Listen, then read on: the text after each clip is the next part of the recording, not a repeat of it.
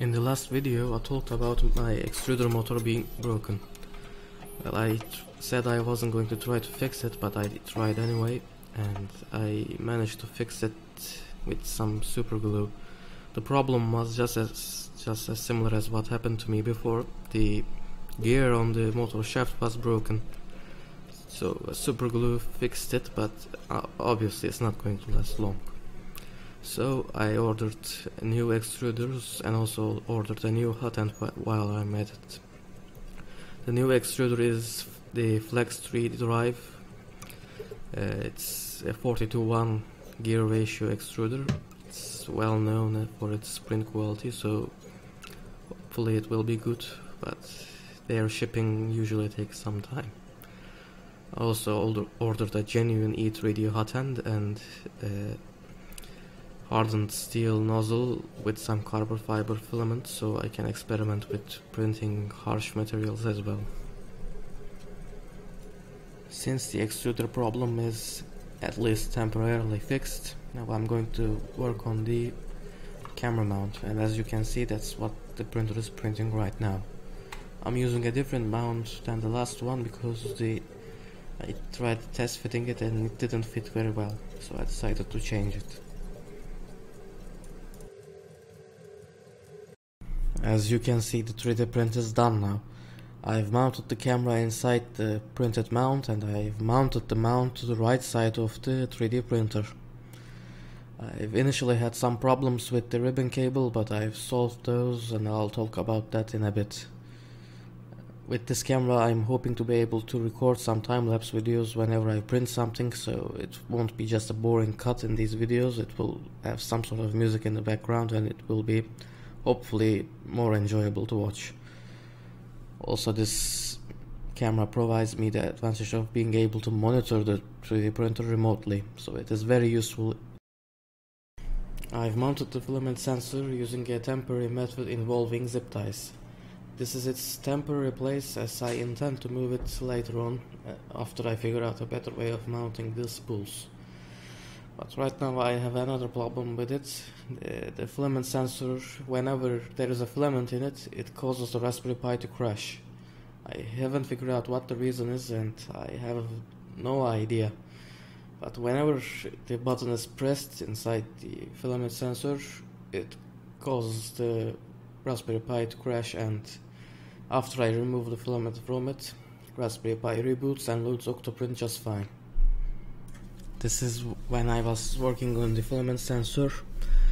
As you can see, based on the mess, I have been working on this quite some time, but it's starting to become a real pain because the Raspberry Pi is in a really inconvenient position to tinker with, and I don't really have much working space here either. As you can see, there isn't much room. But to be able to help me with that, I'm going to mount the Raspberry Pi to a temporary location, and to be able to do that I need to be able to bring the cables outside of the box. So I'm going to be drilling a hole on the top cover and mounting Raspberry Pi on top, and while I'm at it I'm going to be painting it again because it's quite scratched, as you can see. I've now drilled the hole. Now I'm showing you how I initially planned to mount the Raspberry Pi. As you can see, I planned to use the bottom side of a box for the Raspberry Pi that I already had, but I changed that. I'm going to mounting the same Raspberry Pi on this and test first, and if it doesn't work, I have a spare Raspberry Pi that I can use.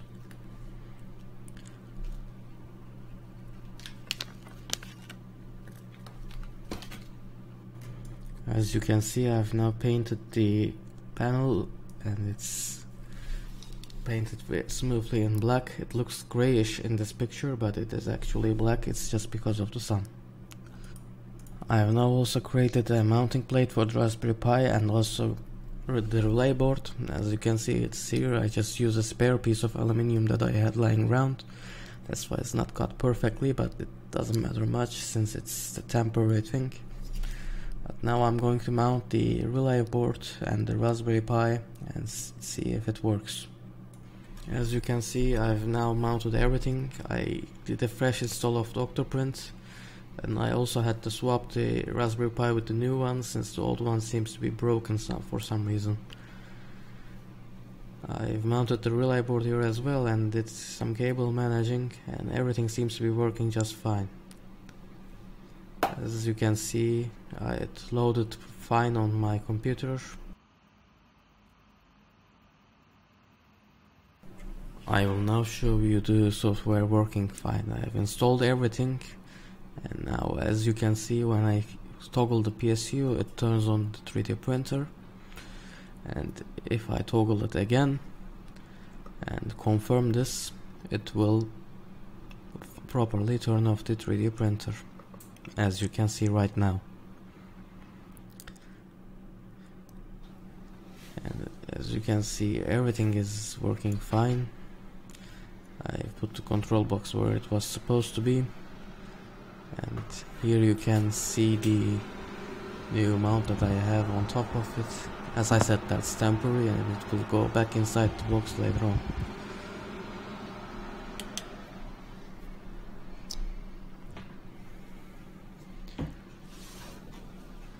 As you can see, the camera works fine right now. I didn't need to order the ribbon cable. The faulty part was my Raspberry Pi, not the ribbon cables.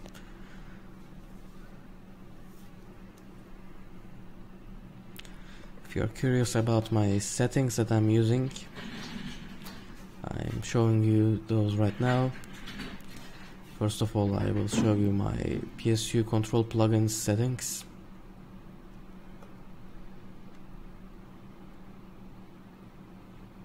I have connected the relay board on GPIO pin 11. It's one of those intended to use as an GPIO, not as a power pin or anything like that. I have the 3.3 volt buck converter running to the 40th pin.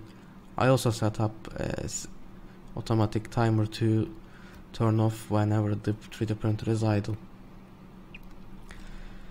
Here I've added every single filament that I have lying around. The remaining ones are just my guesses, they're not accurate, but we will see how useful this plugin is. I'm not sure if it will be or not. And here are my settings for the filament sensor, but as I said, this doesn't work fine. There's something wrong with it, I can't figure out what it is. I've also set up the pause and resume scripts to be able to change filaments a bit easier and also not damage the current 3D printing part. I'm showing those commands right now. If you are interested in these, I will make a separate tutorial video, explain every single one of those and show them working after I also figure out the problem with the filament sensor.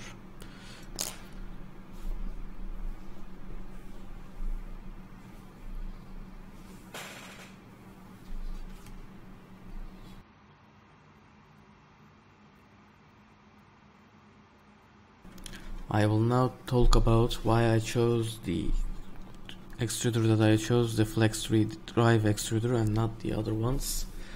Here is the chart that I used when I was working on choosing one of these, but I'm not going to list every single thing on this chart. I'm just going to talk about why I chose it, and you can see the details if you want to. First of all, why didn't I choose this new motor for the stock extruder? Well, the main reason is I wasn't quite happy with the printing quality and I wanted an improvement. Same thing goes for the Titan Aero and Titan, whichever configuration you buy from E3D. It will definitely have better print quality than the stock extruder, but it's not the best quality out there. Only upside for me with that, other than the price, is it has wide community, so it will be easier to find things on Thingiverse and also get support from the community. There is also the flaxian extruder option, and it's a really well known extruder. I didn't choose it because shipping was too expensive to my country and I don't know how well it will work with my 3D printer. I haven't seen too many people use it. There's also the Tornado extruder. It's a 3D print extruder. You can find it on Thingiverse, but you will also have to buy some of the parts yourself. It's a decent extruder, but it doesn't have a big community, so I'm not sure if it will work good. The best thing about it has a hot swap system for the hot end, so it's very easy to swap hot ends, and that's better than just swapping the nozzle whenever you want to print with different materials or whatever. It's just easier to swap the hot end. But I didn't choose it because one, shipping is too expensive, and I will have to 3D print those parts, and my 3D printer isn't working really well right now. It's just barely printing because it has some super glue on it, and it's definitely not going to last long, and I don't want to take my chances with it.